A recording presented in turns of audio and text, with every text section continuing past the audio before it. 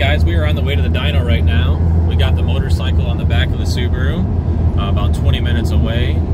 So we're going to go here, get it strapped on. It's a dyno jet, and do 2 or 3 pulls on it, see what it makes, see if there's any room for adjustment, and just get a baseline figure for it for moving forward. So hopefully the next part of this video, we'll see it in the dyno.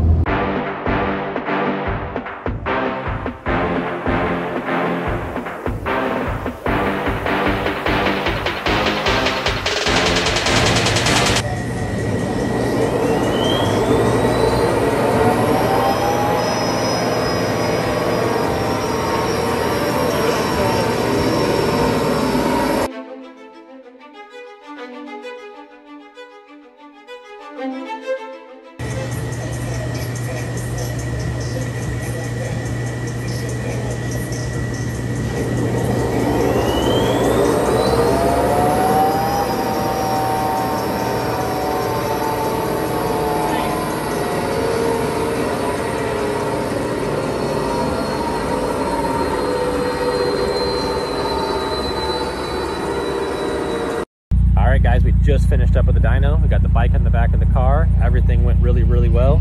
The bike made an impressive 41 horsepower, a lot more than I had actually presumed it was going to, so super happy with that.